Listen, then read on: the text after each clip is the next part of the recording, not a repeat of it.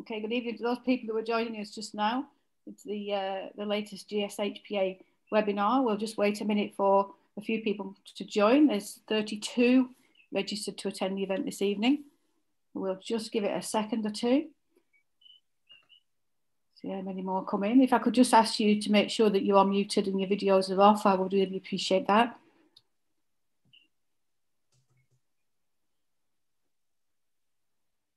Okay, I think we'll make a start. It's 7 o'clock. We don't want to be late. So good evening, everybody. I'm Andrea Ellison. I'm the Chair of Marketing and the Treasurer and the Director of the Ground Source Heat Pump Association. And I'll be hosting this evening's event. Just to let everybody know that we are being recorded and a live video will be on YouTube and a catch-up will be available on YouTube as well. But this is a recorded and live event. It's a local heat pump awareness event, and this evening we're focusing on some of our members who are in Yorkshire, Derbyshire, Nottinghamshire and Lincolnshire, but we're hoping to have a bigger sort of national audience as well, and everybody's welcome to attend. I have our association administrator Stephen in the background working the Zoom, making it all happen, so we want to say thank you to him. Good evening. If you have any questions, could I ask you to use the Q&A at the bottom of the screen rather than the chat? If you go to the bottom of the screen, you'll see Q&A, and if you can save your questions until the end, and then we will come back and we will work with you on those questions that you might have. Don't be shy asking questions. Very often people think that they might be trivial and silly, but really they're not, and because most other people will be asking the same question in their head and a little bit afraid to ask. So please do shout up and ask your question, no matter how trivial you think it might be, because it does matter. So I'm going to introduce you now to this evening's presenters. Emma Bohan is the General Manager of IMS Heat Pumps Limited, based in Sheffield. And we've got her colleagues Andrew Hubble and Lee Brown, who are also from there, they're heating contractors. And we've got Jake Ball from Ground Source Drilling and Contracting, or GDC as we like to call them, who are based in Kirkby in Ashfield in Nottinghamshire, and they're experts in the drilling of boreholes and the ground heat extraction, so that's their part of it. So Emma and her team are as I say, the internals, and GDC are the externals. That's how I like to put it. So as I said, please use the Q&A session questions button at the bottom. And I will now hand you over to Emma, who will start this evening's presentation. Thank you. Hi, everyone. I'll just share my screen, get this kicked off.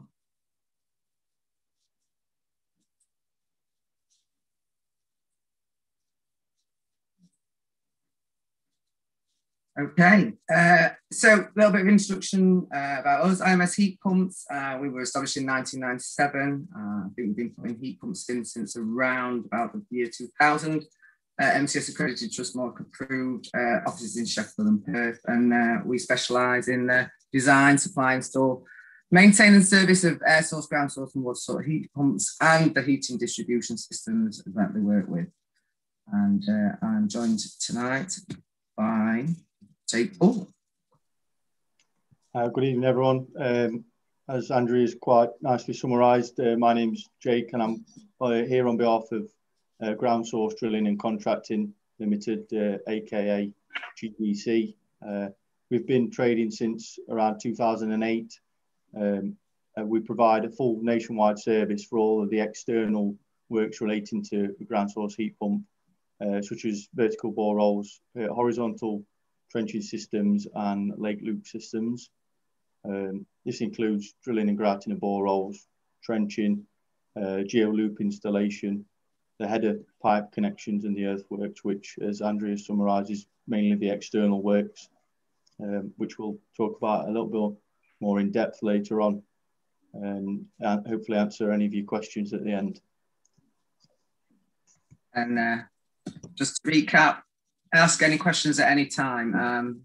My screen here is missing the actual bubbles, but between participants and chat, there's the little Q&A function. And any time throughout the presentation, if you type it in there, and then Andrew will pick them up at the end. So I thought I would start with, why heat pumps have suddenly kind of appeared in the mainstream. Really, there's a bit of a fuss, these new heat pumps and how they're going to help us with our net zero targets, climate emergency, carbon emissions, things as to where heat pumps are. But really, they're not new. The first heat pump built in the way that we know it now was about 1856. And the heat pump is a principal form of heating across many European countries already. I personally am aware of heat pumps being installed in this country mid to late 90s. And they've been on the government's agenda since, 2000s, mid 2000s. But as the awareness of climate change and the fossil fuel issue has risen to the fore, the government has done more and more about it. And, they've really, Green Homes Grant announcement and the 10-point plan have really launched them into the fore. And so we've seen the increase in government policy and agendas and audits. And now we're looking at, future legislation where heat pumps become the norm and the gas boiler goes. And kind of why are they looking at this? Well, the average household emits 2.7 tons of carbon every year. There's about 25 million homes heated by natural gas, and about 48% of those people are not aware that they are actually a source of carbon emissions. In addition, we've got about 3.7 million homes using non-main gas fuels, oil, LPG. And within the home, a vast proportion of our energy costs are on our heating and hot water. And in the domestic setting, we're contributing about 17% of all carbon emissions from domestic homes. And the cost of heating our home is rising. We are actually using less energy with smart meters and energy saving devices, but the cost still increases. And heat pumps provide a solution to this. This is a slide that I drag out quite a bit. It's actually from 2012, and when it was DEC and not BASE that we were looking at to lead the charge on this kind of information. And even then, they were looking at heat pumps as being, one of the main providers of heating by 2050. So, how does a heat pump work? Well, it's effectively a fridge in reverse. So you plug it into the electricity, and that then powers the pumps that draw heat from the ground, or in the case of air source, from the air, into an evaporator, which causes the refrigerant to cool and evaporate into gas. And then you compress the gas. And if you think about using a bicycle pump, if you were to put your finger on the top of it while you were pumping, you'll feel it get hot. And that causes the temperature to rise, and that's what's used then to heat the water that goes through the domestic radiator underfloor heating system and provides the hot water for your showers and your baths and your sinks. However, not like a gas boiler or an oil boiler, this is at a much lower flow temperature. So heat pumps can provide constant heat and a nice ambient temperature with flow temperatures of around 35 degrees. And the low carbon view of heating is that it should at least be 55 degrees or less. The system uses about 1 kilowatt of electricity in order to power the compressors and the circulation pumps, but this will provide 3 to 4 kilowatts of heat into your home, sometimes 5 kilowatts of heat into your home, which is what makes it an efficient use of electricity, as well as the fact that electricity, we are producing more electricity through renewable means, a much more lower carbon source of heating in the home. And these efficiencies in heat pumps are known as SCOPs, coefficients of performance, and every heat pump comes with a nameplate SCOP, tested in lab conditions, at set outdoor temperatures, set flow temperatures. You'll see them on the side of the boxes. So, for instance, we use the Valent Flexotherm. It's got an on-the-box 4.73. The NIBE S1155 12 has got an on-the-box SCOP of 4.99. Air source heat pumps tend to have slightly lower scops, but even they are getting better all the time. And when it's running, the heat pump will fluctuate over the years. So you'll tend to get a better scop during the warmer months, a lower scop during the colder months. It fluctuates slightly wider over the air source because the temperatures are different in the air as opposed to in the ground. But this is what then creates a difference in the running cost of a heat pump. So this graph, I've used fuel cost data from the Energy Saving Trust. I mean, I know I pay a lot less for my gas and a lot less for my electricity, but some verifiable data from the website there.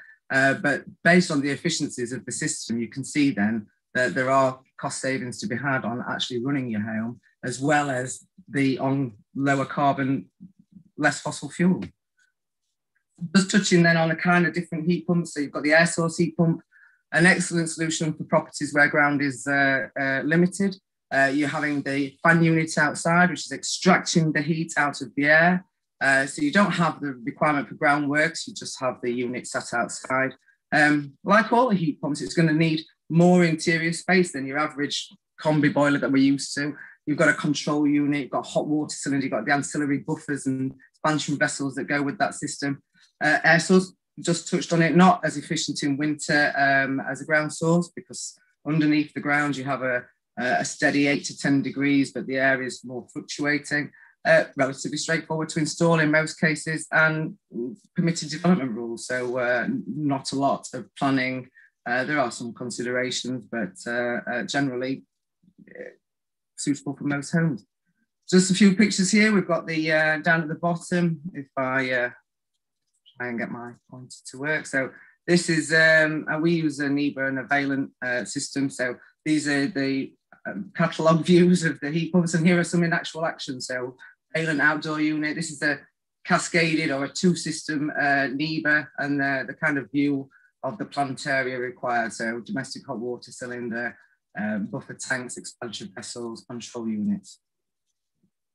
Water source heat pump, not many of us with the potential for this, but if you do have water on your property, then they are an excellent solution. Similar in cost and efficiency to a ground source heat pump, although instead of using the vertical collectors and trenches we'll look at in a minute, you've got weighted pipes in your water, or energy blades, or pumps, which are placed in, your lake, if you happen to have one, or your river, or indeed wells. It can be complicated to specify. We do have to do a lot of work on flow rates and temperatures.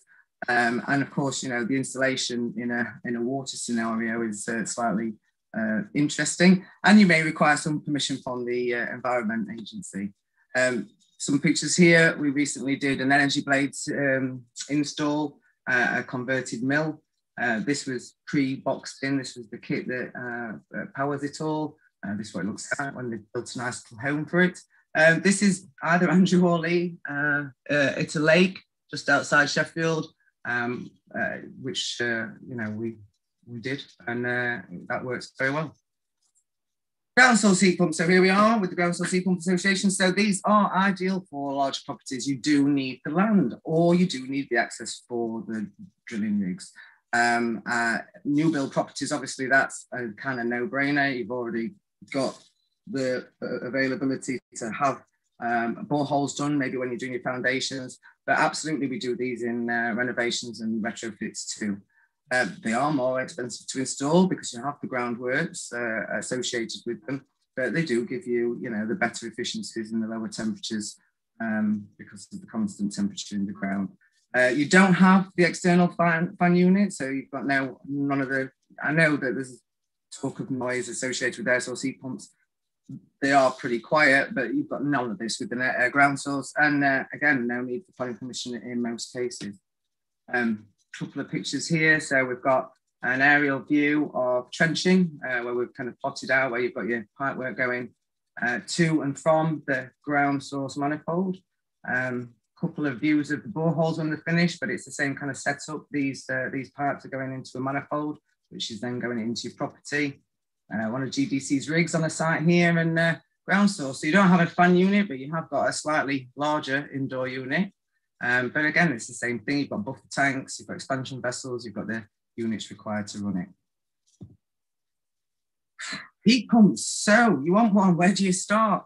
I think we'll just do a couple of myth-busting situations here. So first one, a heat pump can't be installed in an existing property. I can tell you that about 45% of our business is in existing properties, renovations, retrofits.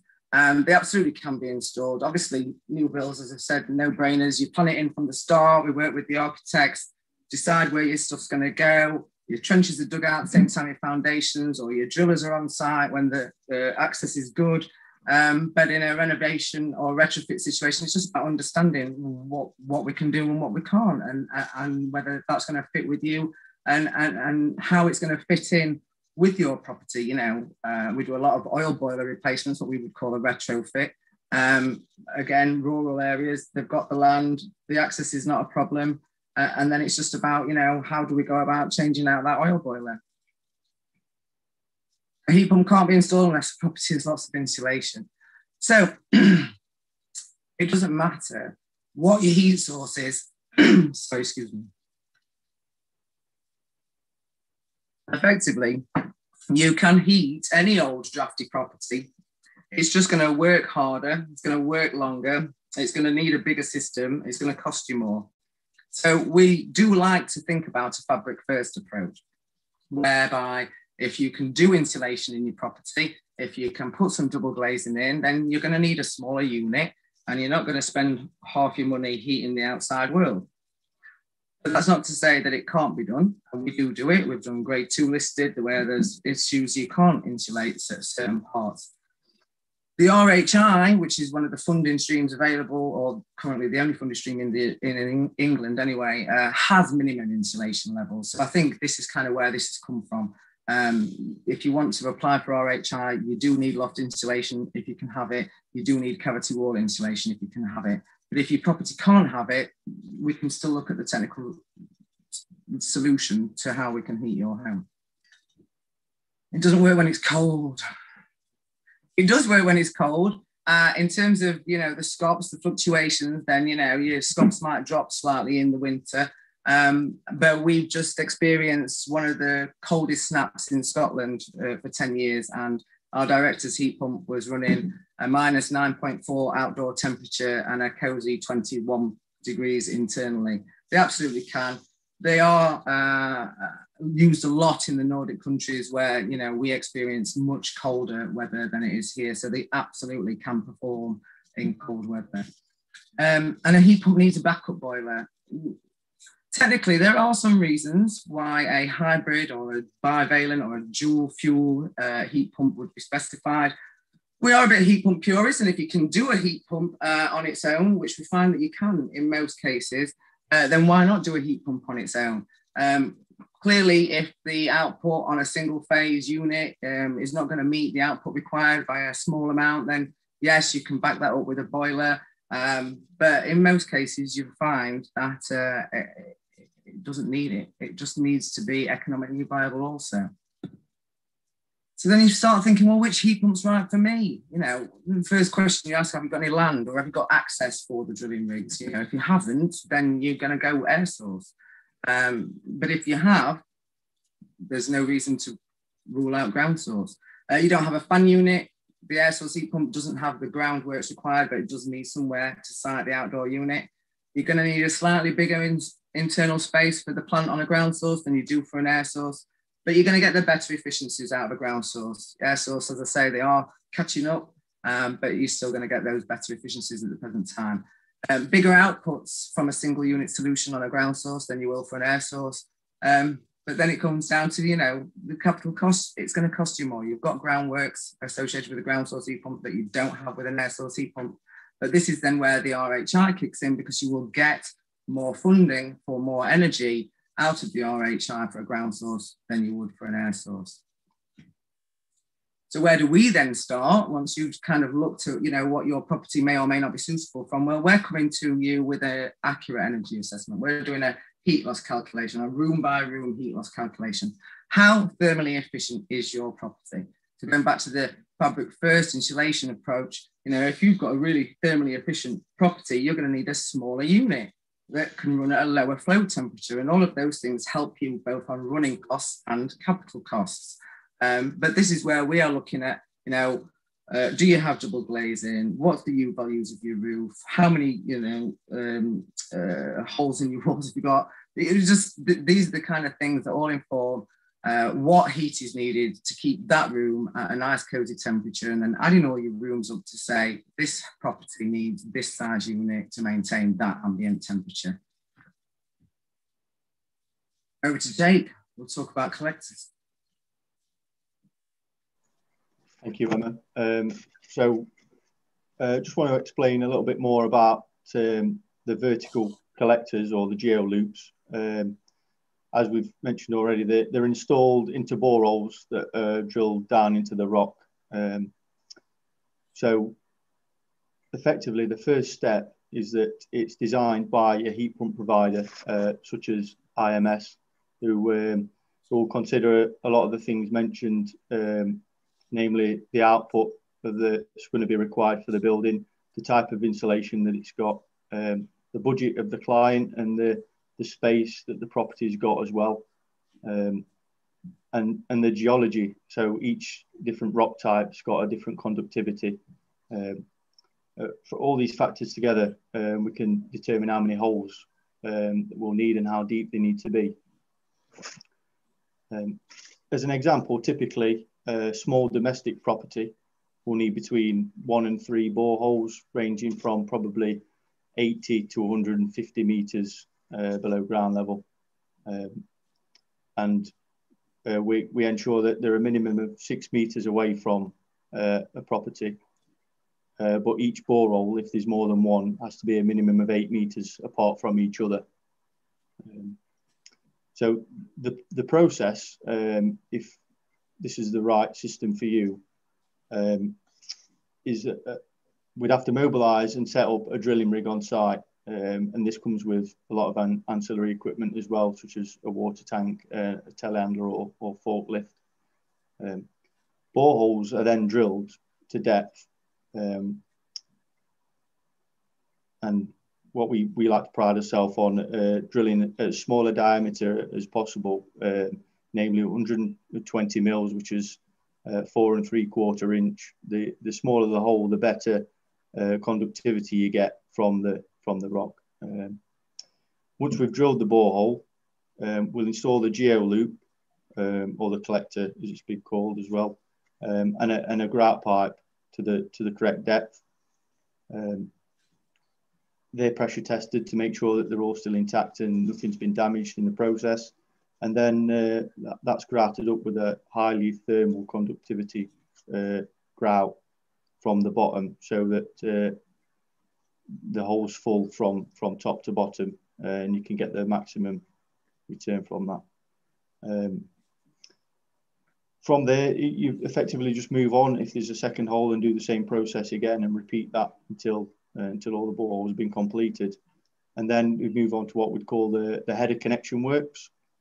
That section is effectively joining those boreholes to the property.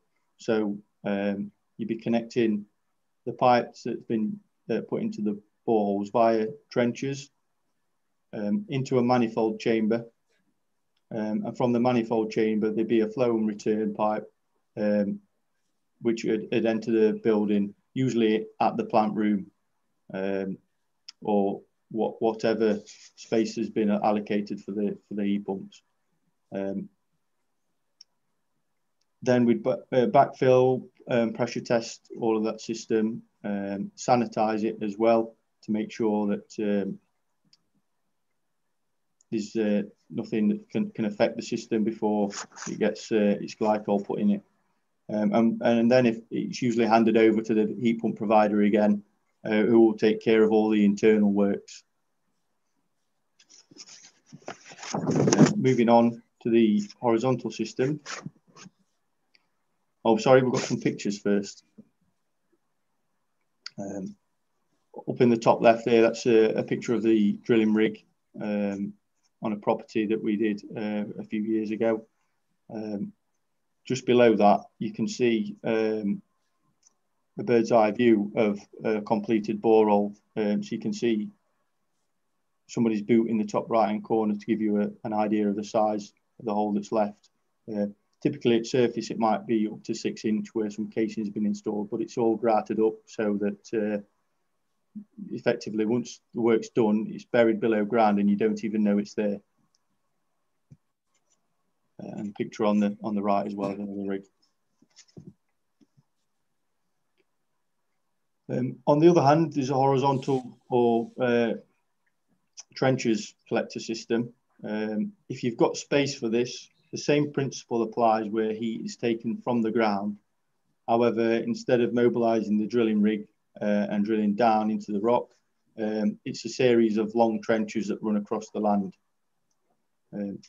These are typically 1.2 metres deep, and there are various types of collectors too, which I think may be on some of the pictures that follow.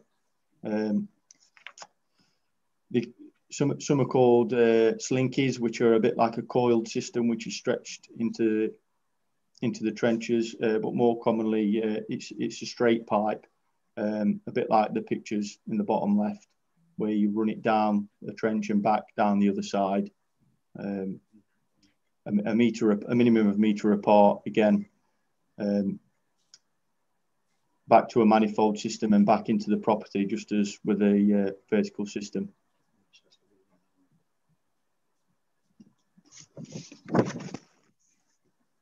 Some pictures there just showing the process of works again. The middle picture you can see it's already been nearly backfilled. There's a marker tape's laid in the trenches. It's usually a green marker tape, geothermal warning marker tape. So if there's any future digs that they're aware there's pipes there. The bottom left shows another example of a manifold chamber with all the horizontal pipe work coming into it before it goes off to the building.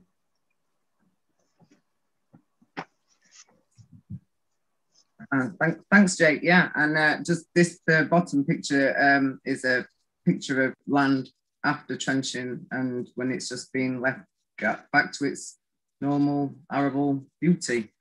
So yeah, once they're in, and you carry on. So that's when we look at space, place, and layout. Whereabouts in your property are we putting all of this planting equipment?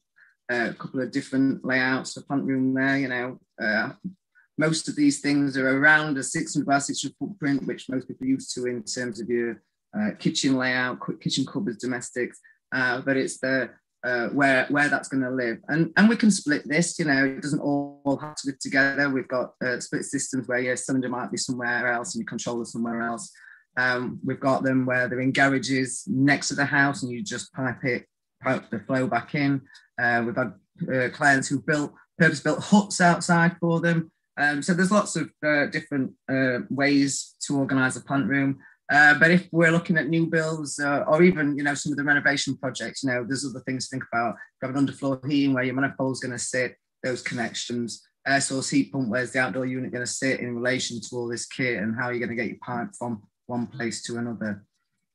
Again, new builds, easy to do. We're working off plan. We've backed it into the beginning. Renovations, barn conversions, where you're already doing a lot of works on site. Again, you might even have architects involved. We can get involved right at that early stage. Retrofits, it's about looking at what you've got. Clearly, some homes already have a hot water cylinder. That's good.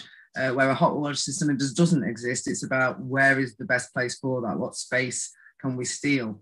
Because we are going to be putting a hot water cylinder in, you know, in the combi boiler world, we've spent a lot of time ripping out those red lagged cylinders that I know my mum used to switch on a Friday, coming back on a Sunday. We've stolen that space back and made it useful cupboards or expanded our bathrooms, but we are going to put one back in. There's some new technologies. Sunamp's a technology that reduces the need for a hot water cylinder, but it's still a piece of kit and it's still got to go somewhere. We're then looking at, you know, how big is that cylinder? Because how much hot water do you need? And this is about, you know, where we're really getting into. So we've bespoke designed the size of unit because of your home's thermal properties. We're now going to bespoke design how much water. And there's some minimum requirements. It's 45 litres a person. You still work with a chap who's Fraserburgh's people are not as dirty as they think, and that 45 litres of hot water is enough for any person. But a lot of people, it's a bit like bread at Christmas, shops are going to be shut for 24 hours, so we're going to stock up. There's a fear that we'll run out.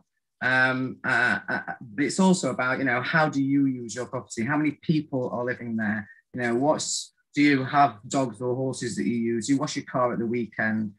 We do a lot of holiday homes, and holiday homes tend to have a completely different hot water usage than a standard family home. People come back from the beaches and, you know, having a shower in the morning, a shower in the afternoon. So really understanding your hot water and designing in that hot water priority, because you want the hot water to be always there. And unlike those red lag cylinders where your hot water ran out and you have to wait another 2 days for it to fill up, if you were unlucky enough to have a system where you could drain all the hot water out of it, these cylinders are going to be full again within 30 to 45 minutes. They work from the bottom up. As soon as you start drawing out of the top, they're reheating it from the bottom. So really understanding your home, how many people live there, what you want from your hot water. We design in the requirement, and the heat pump can provide that. And again, the heating distribution system, you know, this is where the heat pump is going to provide you with your cozy home. I often say, you know, in some respects, you don't really care what's providing the heat. You could have hamsters running in series. Unless your home is warm, it's not doing its job. And making sure that that distribution system is going to give you the heat at this lower design temperature. You know, fossil fuel gas boilers, if somebody's given it some thought, it might be running around the 55-degree mark, but more likely than not, it's running somewhere between 60 and 70. If you're in a retrofit situation, that's looking at whether that output for the radiator you've got in that room is going to still work at 45 degrees, at 50 degrees. You know, do we need to have a higher output radiator there? The myth that they're special radiators, they're not special radiators, this just might be a bigger output. So where you've got a single finned radiator, you might need a double finned radiator. Obviously newer builds and renovation situations, you know, making sure that that underfloor heating system is designed to work with a heat pump, you know, the narrower pipe spacing. All of these things are what goes into making sure that that heat pump really delivers that continuous cozy temperature for which it's synonymous with. Then the control system. There's an argument to say less is more. You know, the heat pumps have sophisticated control systems. The weather compensation systems is what they're designed to do. You know, it's cold outside, I'll be warm inside. But we don't. People have controls. You know, you're going to have that wood burner on. You want to turn that heat pump down, or the heat in that room down. You've got guest bedrooms that you're not going to use. Holiday homes where people aren't going to be. Clearly factoring in the control system. But how much control do you want? Are you a Hive or an Alexa user? Are you wanting to integrate this with some of the smarter technologies and MVHR systems, solar PV? All of these things are what are considered when we are designing the temperature, designing the distribution system, and designing the control system for your home. So once we've designed it, we're going to pay for it. And unfortunately, now the Green Homes Grant's gone. That means that it's a capital cost situation. But this is where the RHI comes in. It's not going to help you find that upfront capital cost, but it's going to pay you back over 7 years. It's domestic RHI for single dwellings. So commercial RHI is gone, and there's currently nothing to fill that void. It has got the minimum insulation standards that we talked about. And it's based on a calculation that uses a deemed energy requirement from your EPC, along with the renewable heat you're generating from your heat pump and the flow temperature. So the lower temperature you can get that design down to, the more RHI you're going to get. It's capped at 20,000 kilowatt hours for air source, more kilowatt hours for ground source, which is where the ground source can really win out in terms of, you know, favourable RHI payments. It's a post-installation grant, so you pay for it and then you claim it back, or you apply to have an application accepted. The maximum you're going to get for an air source is about 11.2, maximum for ground source, as you can see, 35.7, and it goes up with inflation. And once you're on the program, it's going to pay you whatever that sum is in instalments quarterly over 7 years. If you've got a second home, if you've got a holiday let, if you've got a buy to let, you might need some additional metering, at which point it's a reverse of your gas bill. So rather than you give them a meter reading and then they bill you, you give them a meter reading and they pay you. It's administered by Ofgem, and unfortunately, it's ending in March 2022. This is some super funding, and it's the only funding available at the moment in England.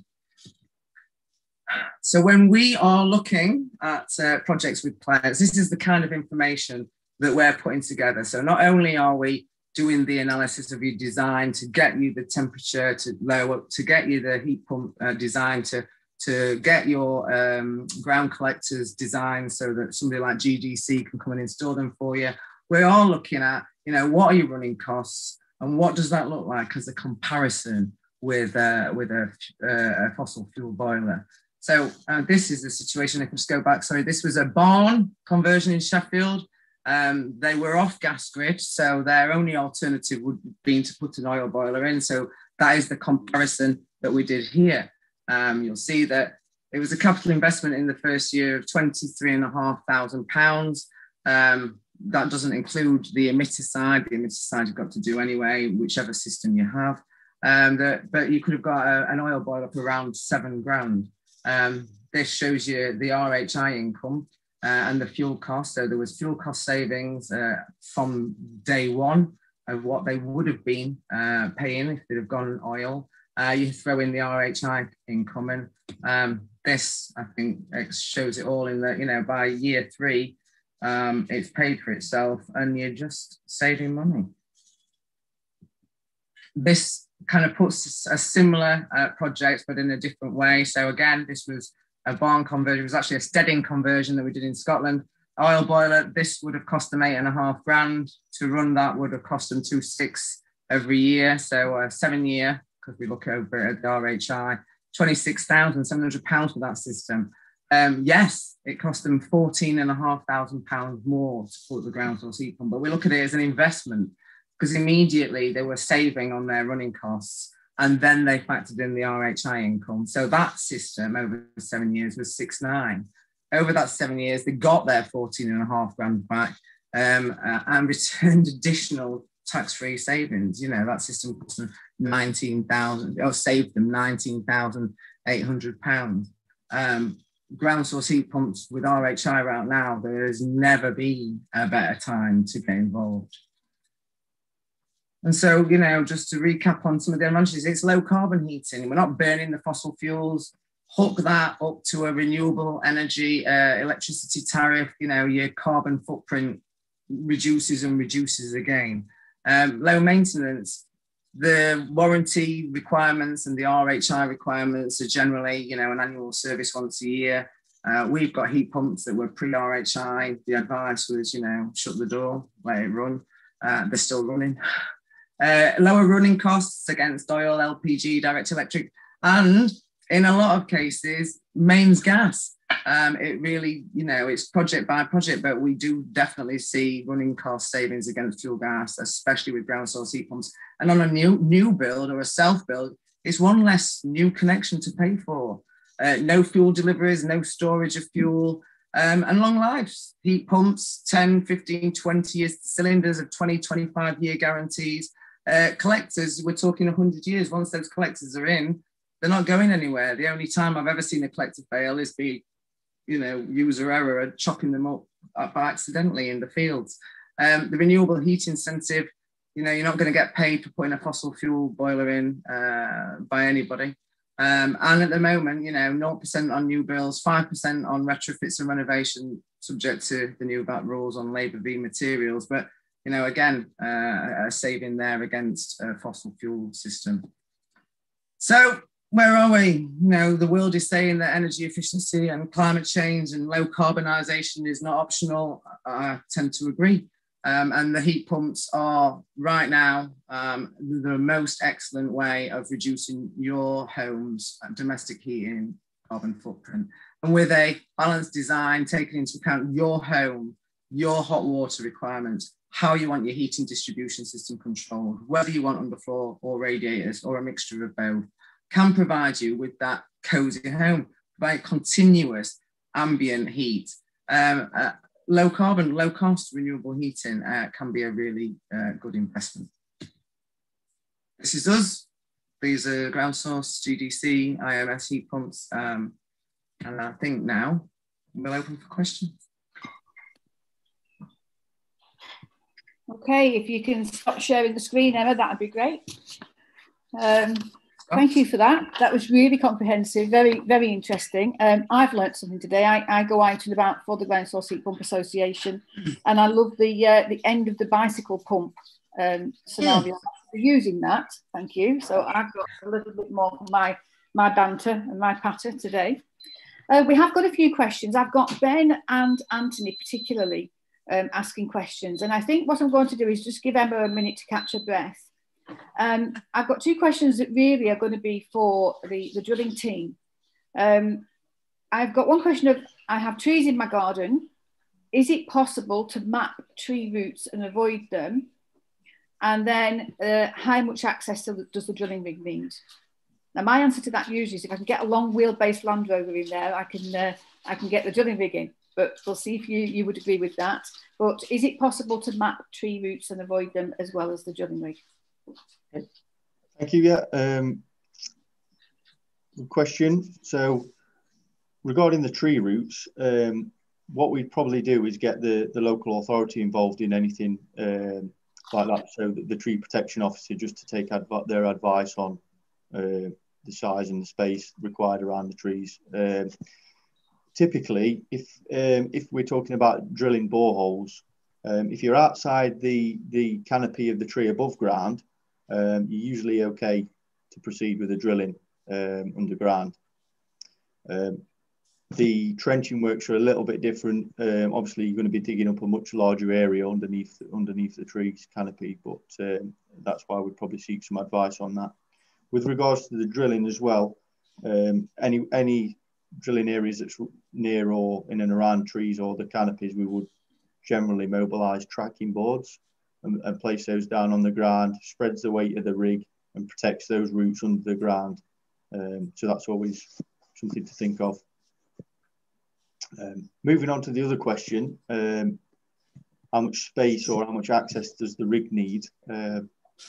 We'd say a minimum of 3 meters or 10 foot as a width is usually enough to get a drilling rig through and into a working area. We've just come off a job recently, actually. It was a 3.5 meter access down the side of a house. So you've got the building and the fence line. And we managed to get everything through onto the back garden to do all the drilling works and back out, not a problem at all. But again, what we'd always say, if you are worried about the access, we would be more than happy to visit any site free of charge to take a look at that and give you advice on whether a rig can or cannot get into your property. I think that usually comes with the pre-site visit, doesn't it, to do a double check. So that's great. Thank you for that. I've also got Alistair asking, I have a gas-fired warm air heating system to Johnson and Starley. Would that be compatible with ground source heating? That might be one for Emma. I'm going to throw that one over to Andrew or Lee.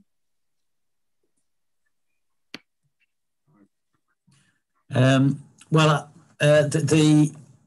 a warm air heating system will have presumably some sort of heat exchanger inside the unit. I noticed further down in the questions you've kind of measured the size of that, and it would really depend on what's feeding that warm air heat exchanger and whether a heat pump would be directly compatible with that as a heat exchanger. This is something we haven't done in the past. We have actually in the past removed warm air heating systems and put conventional radiator systems in instead. But it is, as Emma's explained, part of the process is working out whether you can get the heat into the building via either an existing or modified heat exchanger process, whether that's radiators, underfloor or anything else. So there's no quick, easy answer to that, really. I don't know whether Lee, do you want to add anything to that? Yeah, again, it's just it's just about heat exchanger, really. Generally, a boiler system will be a high temperature system, so all the heat exchange equipment will be based around that. So, you know, again, it would be just having a look at that, and it probably would need upgrading and things like that, really. So, you know, whether that's viable or it's just viable to install a new wet system, you know, we just have to assess that, really. Okay, and we also have a question of what if the mains methane is replaced by hydrogen? Emma? Well, clearly they are exploring hydrogen. I'm not a hydrogen expert by any means. There is definitely going to be, you know, probably an enormous sum of money spent on investigating whether hydrogen can replace natural gas. I don't think it's going to happen tomorrow. I think there's definitely from what I'm reading and what I'm seeing, there's a focus on that, firstly, in the industrial process, where they can have big gains over smaller infrastructure changes. The view that somebody's going to be down my street and upgrading my gas pipes to provide me with hydrogen is a long way off. I think it's going to spend a lot of money. I think, you know, when you can do, what can I do? I can install a heat pump, or I can wait for the government to spend hundreds of billions of pounds looking at whether it's even feasible before we spend many hundreds of billions of pounds upgrading the gas network. A lot of safety aspects involved there, aren't there, that need to be looked into? I'm not qualified to comment, and I'm not going to sit here and dig out the hydrogen industry. I think there is definitely a view for industrial processes. I think the domestic case for hydrogen has, in my mind, yet to be proven, and in my mind, to prove the case is going to cost a phenomenal sum of money, whereas this is a proven technology. It absolutely can be installed. I mean, even if you read the recent Utility Energy Agency's report that says only 46% of homes in the UK can accommodate a heat pump. If you take that as the gospel, question mark, 46% of homes that tomorrow could be reducing carbon and really contributing to net zero whilst having low cost, low carbon heating system. Yeah, I mean, I've got a ground source heat pump in my house. I'm not in my house at the moment, but I do have one. And we actually put some solar panels on the roof as well, you know, for the hot water and things like that. So anyway, we've got some more questions here. Roughly how much do vertical boreholes cost, and what's the cost example include with the groundworks? So that's sort of a two-in-one, really. So it's very difficult. I do know it's very difficult to sort of give you a rough cost for boreholes, but I'm going to throw that across to Jake and his team. Yeah, so as you say, each property or each job will be totally different. You've got to take it on its own merits. But as an indicator, most of the works you can work them back to roughly around £5,000 to £7,000 per borehole, which includes for all of the external works that we do with the drilling, the grouting, the trenching works, but doesn't include for the internal works that the likes of IMS would undertake with installing the heat pump, etc. You're likely to get something like 5 to 6 kilowatts from a hole, are you? Is that the kind of general ballpark figure that you'd suggest? Yeah, I'd agree with that, yeah. Okay, and Jake's asking as well, the 6 metre rule from the property, and also you would normally have the 6 metres between the boreholes as well. Is this to ensure the building structural integrity? Effectively, it's a safety measure, yeah. There's no, so I'm told there's no specific rules. That doesn't mean that you can't drill the borehole closer to the property, but you should ensure that there's a minimum of 3 metres from any boundary with adjoining properties. So if they've got a ground source heat pump system on the opposite side as well, theirs will be a minimum of 3 metres from the boundary. So you've got a 6 metre gap between the two properties' borehole systems. So we generally try to keep that 6 meters away from the building. It gives you enough space for the rig and all the machinery and plant to get in as well without getting too close to the property. But yeah, there's no specific reason you can't go closer if you wanted to.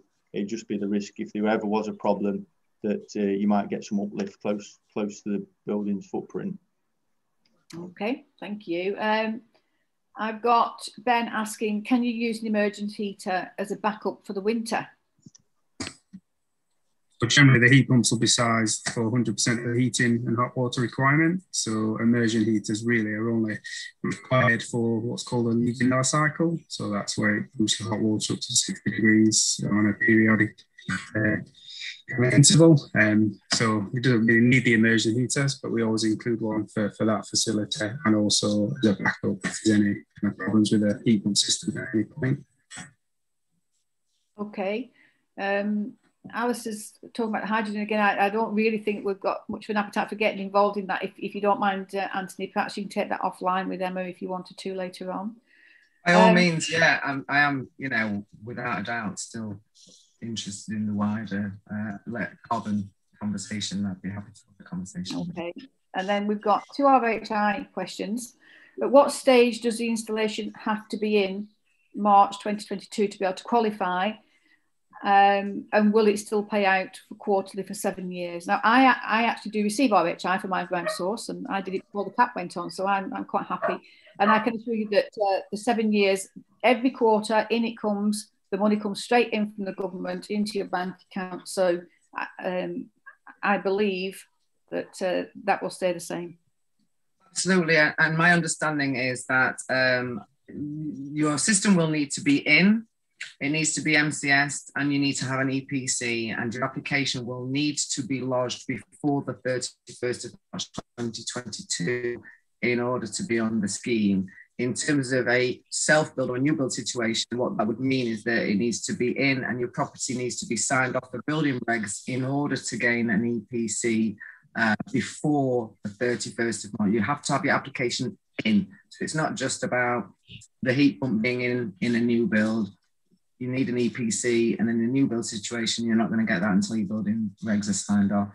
In a renovation or retrofit situation, it needs to be in, it needs to be working, MCS commissioned, and an EPC generated, an application lodged. Once that application is lodged, assuming all is well and that you are accepted, absolutely, it's committed for 7 years. And as Andrea says, the government just pays you every quarter. Thank you very much. Yeah, it does, absolutely. If I could just jump in there as well, Emma, on the back of that. People are worried about getting it in on time. Obviously, each drilling firm is going to be different depending on their commitments, but quite often, us, for example, we could mobilise to a site within sort of a 2-week lead time from taking an order. So the whole process can be done quite quick from start to finish if if people are looking to go ahead. I will say on a heat pump installation basis, the sooner you get on somebody's books and in somebody's schedule, the better. Clearly, the impetus of heat pumps has created a bit of a frenzy. We are busy. We are taking. I've got jobs booked in my schedule until September. That's not to say that I don't have space. But it's filling up, and if you are looking for March, I would say get on board with an installer sooner rather than later. I think that's absolutely Don't right. leave it to the last minute. Yeah, we're seeing that within the association as well, and within my own company, and I think a lot of us are seeing the same thing, that it's getting busy out there. So yeah, absolutely, and the expect us to come next week. We don't know what the government's clearly considering something to replace Green Homes Grant RHI. They consulted on the Clean Heat Grant, which was a flat rate of £4,000. Clearly, it doesn't touch the sides in what you can currently get from the RHI. So really, funding's never been this good. If you're doing it, now is a really good time to get on board. Absolutely. I have no more questions here, and we're coming up to the hour. So I would like to thank Emma, Jake, Andrew and Lee, and Stephen for working behind the scenes there for us. I think that's been really informative, and I'm sure that everybody that's been here listening will think the same. As I said at the beginning, live recording, and it will be on YouTube at some point, so you can go back and catch up, and Stephen will put the links on, and I'm sure Emma and Jake and the teams will be putting the links onto their websites too. If you do have any questions and you want to contact Emma or Jake, don't hesitate to do so. The number's there. And if you forget who we are, the Ground Source Heat Pump Association, look us up, and we'll point you in the direction of those involved today. So I'd just like to say thank you ever so much to everybody. Really good session, very informative, and thank you. Okay, good night. That's all. Thanks. Thanks.